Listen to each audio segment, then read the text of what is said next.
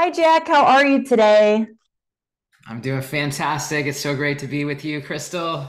Yay, it's so great to be with you. I'm excited that we can connect a little bit further. We've been in each other's sphere. I don't, that makes me sound way cooler than I am to be in your sphere, but I've known of you for a little while. So I'm excited to learn more about you and about your programs. Yeah, how are you doing today?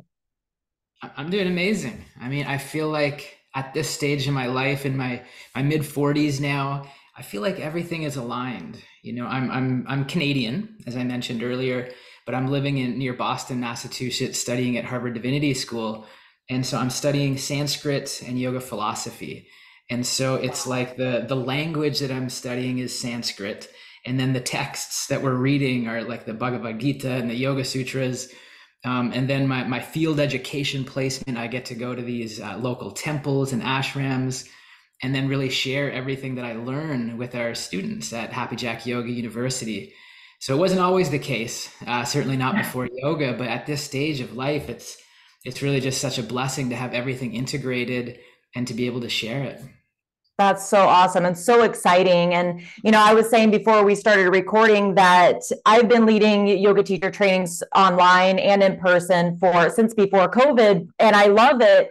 But I'm transitioning to putting my energy somewhere else. And so I've been kind of looking for, people always ask me, hey, where can I take teacher trainings? And whenever I met Jack, I learned that he was going for divinity school to be studying these kinds of things. I was like, okay, that's somebody that I feel comfortable recommending people to, especially online, because I really take it very seriously and take the step of taking a yoga teacher training, whether it's a 200 or deepening your studies with a 300 hour, very, very seriously. And I think it's a really important step and one that could be quite transformational and life changing. So why don't you? I would love to hear just a little bit more about your programs and how everything runs. Yeah, I love that. Well, first, I just want to share, I really acknowledge you, Crystal, for focusing on what feels right for you, so that you can serve in the way, right? You're not spreading yourself too thin. And, like you as well, I've been leading yoga teacher training for many years. Really started back in 2010. And so, we did it all around the world, more than 30 countries for, Wow. more than a decade. And then the pandemic happened. And so, many of us had to shift online, and I was initially skeptical. I was like, come on, how can this really be as effective? And of Yeah. course, I mean, anytime we can be together in person, that's magic. But what we found, as I'm sure you did as well, there's actually so many benefits to be able to doing it from home, right? You can pre-record the lectures so you can really go through at your own pace. And then when we do get to meet in Zoom, we come together and share and celebrate our successes and ask questions, get feedback. But it's like, I don't know, for me, there's nothing that's been more impactful than yoga teacher training. We were, kind of joking right before we hit record here, because I worked for John Deere as an engineer for 10 years. So I had a completely different life. And then one day my mom suggested to me, she's like, Jack, you're really stressed out. You should try meditation or yoga. And my initial response, foolishly, was, come on, yoga, like that's for women, isn't it? Like that's not for me. But thankfully, I gave it a try and just like fell in love with, initially the physical practice, how it felt good physically, then the mental benefits. And anyways, fast forward a couple of years, 2012, quit my career at John Deere, took a one-way ticket to India, ended up spending a year in India, just living at ashrams, studying yoga, getting a bunch of advanced certificates, and really doing it not for the money. I didn't quit John Deere to, become some famous yoga teacher. It's like Sure. doing it because the impact it had on me, it's made me a better person, frankly. Like less selfish, like all of these good things, that maybe we have younger years in life, and just, really makes us a better person. And it's so beautiful to see people come into yoga teacher training, many times not even because they want to become yoga teachers, but really just to deepen their practice or Yeah. to do some deeper self inquiry, or, just come to understand the philosophy and the texts that the tradition comes from. And so for me, there's like nothing else in the world I'd rather be doing. And so when we had a great connection, through our little mastermind group with our friend Leland, it felt like a great fit. And if there's some way that I can serve your community and vice versa, I'm happy we can do that. Yes, that's awesome. Thank you so much. I guess one of my main questions before we kind of get into how things work is what are I know for me, I've got really some main things that I want to always make sure that my yoga teacher graduates can do. Like, what are some things that you are heavily focused on in your program that you're like, if they learn nothing else, I want them to have this when they graduate? That's such a great question. I guess one of the main things that we really set the foundation for at the start of the training is that because everybody's coming in with a different level of experience. Yeah. Some yogis have been practicing a lot longer than I have, Yeah. dozens and dozens of years. Other people are relatively new. So it's first of all coming in and understanding that each person is ready where they are. And so that's really, how can we take you to your next level in your next level evolution of growth? That being said, if you're going to earn a 200-hour certificate, we want you to have some, basic foundational skills and knowledge. And so, a lot of that comes from Yoga Alliance, right? So we make sure that you're going to get your basics in the anatomy and the physiology. You're going to get your basics in the philosophy, each of those different areas. But something that really is important for us is that everybody finds their own unique, authentic voice. Right. Love So that. it's not about teaching. It's not about sounding like Happy Jack. It's not about sounding like Crystal or anybody else. It's about you finding your voice and your style and, really understanding, the original teachings that came from India and from these texts. And, we don't want to, appropriate. We don't want to, anything like that, but being able to make them relatable for ourselves and being able to share them in a way. And then I guess another big component is that people have the confidence to actually share it. So during the training, there you will, even if you don't plan to become a yoga teacher, you're just doing it for your own practice, you'll have the opportunities to practice teach and to teach others both within Zoom as well as people in your, at home, so that, by the end of it, you can competently lead sun salutations and take people through a basic sequence and really basically have the confidence, but also the confidence, the competence and the confidence to be able to teach and to share. Yes, that's so important because I don't know if you've talked to, I'm sure you have talked to a lot of people that have maybe gone through other trainings and they don't really learn how to teach. So I think there's some programs that really might help you to either deepen your own practice or to learn, yeah, I do want to become a teacher. So now then they feel more prepared to actually invest in maybe a little bit of a more in-depth training.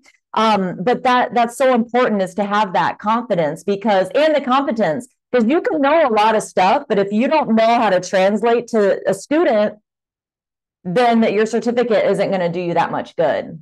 Yeah, and you're right. It happens all the time. So, but over the years, in-person trainings and again online, all kinds of students who do 200-hour trainings with other communities end up coming to do our training, which is called the Hero's Journey, because they were lacking that confidence, or they got the certificate, but then they didn't actually get out and start teaching. And I would say that's another really big thing.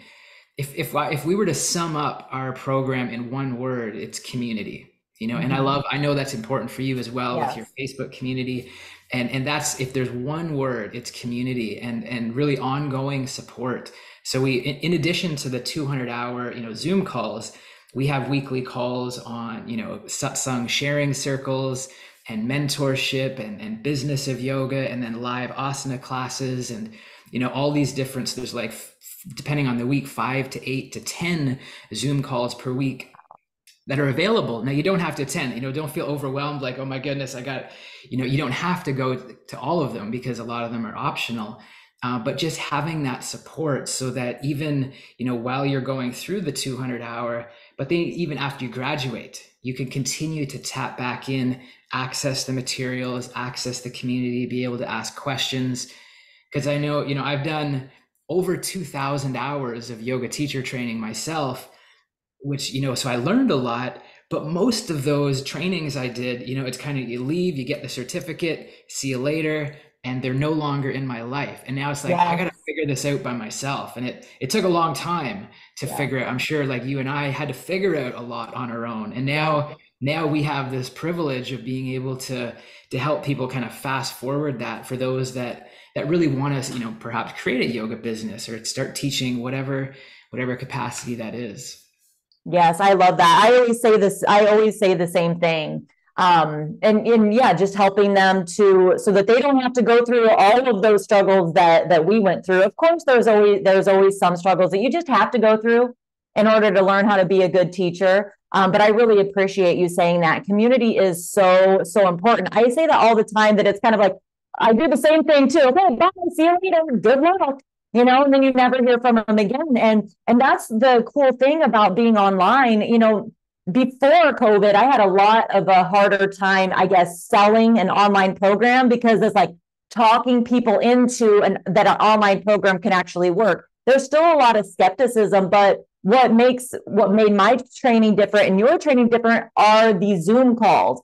That's what's important. And what I try to tell people is, you're actually going to be better at queuing by being on a Zoom, by having to translate it through Zoom, because you can't go over there and touch them and be like, just do this. You can't do that. And I think in this day and age too, it's so important to be able to queue, because we don't know what baggage students are coming in with. I would say touching is like a last resort. So the more we can queue and be efficient with our words, the better. So I really love that. And being online, it's like you've met the people online. So it's easy to stay in community with them online, because that's how you found them.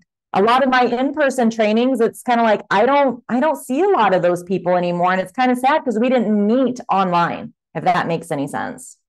It does. It makes perfect sense. And I think that's the important thing, is that all of us, we find the platform that feels most authentic for us. And so, I'm from Canada, small town. We still do a retreat there, every year with our local community. And we bring a group to India every year. And it's beautiful to be able to do that in-person stuff. But actually somehow, you shared how in Facebook community, it's fun, and you love connecting with your community there. And that's really how us at our team here feel with this Zoom platform. And so I was thrilled to connect with you just like this, because it really, selfishly in a way, it carried me through the pandemic.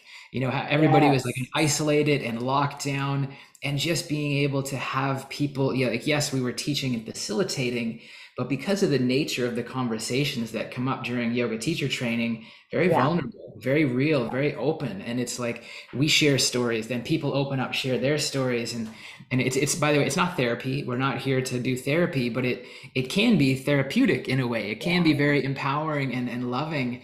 And that's the beautiful thing, whether, as yoga teachers, we're in a way, we're there very much to serve, and we receive so much as well. We get lifted up. There's so many days where, in the morning I might be like, oh, it'd be so much easier just to have the day off and not, not go teach or lead. Yet of course I always show up, and every single time at the end of teaching or leading a training, I'm so much more elevated and so much more lifted. And it's like this. So it's like, this is why I keep scheduling this, is I wake up and can't wait to do this. And really our wish is that everybody finds something. And I'm not saying that everybody needs to do yoga or everybody needs to be a yoga teacher, but if you have that calling inside, if there's that part of you that's kind of curious, give it a shot, and you just might surprise yourself. Most definitely. I love that. So your program, it's unique. I love the format. I love how it works. Can you just tell us a little bit about that, and then we can get into how people can find out more about it? Yeah. So we lead it 3 times a year, basically from January to April, in the winter season, in the summer from May to August, and then in the fall from September to December. So the next one starts in 3 days from now. So it's actually really divine timing. And basically, so it's a trimester, right?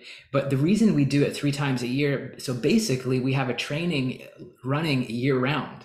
Yeah. And so what's really cool about that is, so, students, they join, they go through, weekly, module by module. And so they can finish the training in 4 months.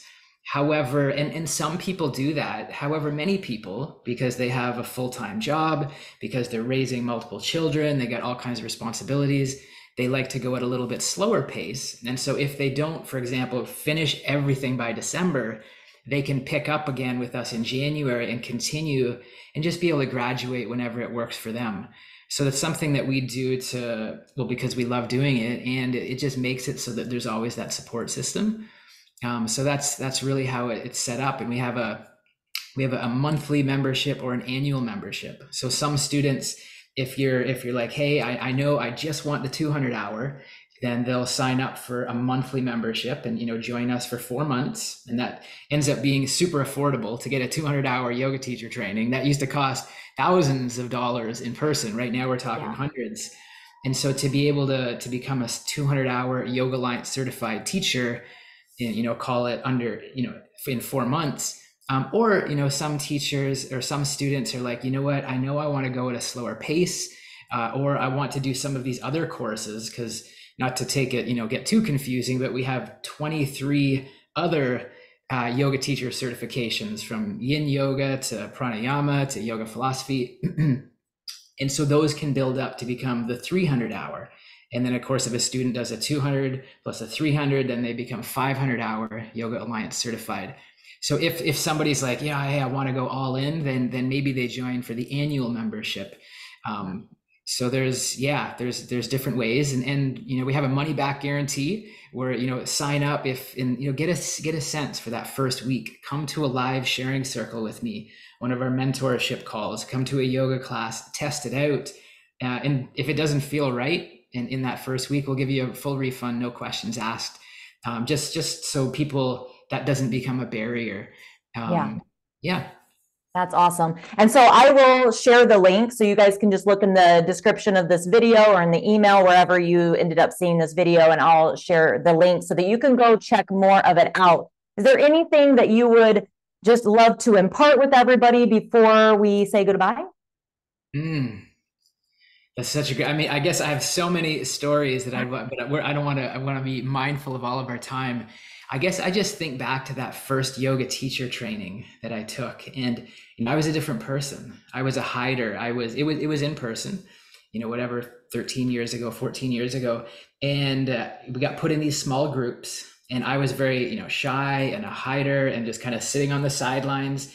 And my small team, they recognized that in me. So they nominated me as the leader. So I had to regularly kind of, report back for the team and the group and participate. And just by doing that, by having to, regularly, step out of my comfort zone and try something new and express myself and fumble my way through things. And, if that's something I would say is yoga teacher training, this is a time to get messy, right? You don't have to show up and have it all figured out. You're not supposed to show up. You're not supposed to show up as an expert yoga teacher or a yogi. Like, come in, get messy, like try stuff, fumble, mix up your lefts and your rights. And this is the time to do it. And we still do it, with mix up little things here and there. And it's almost really a big part of it is that self-acceptance, being able to accept ourselves and love ourselves and challenge ourselves.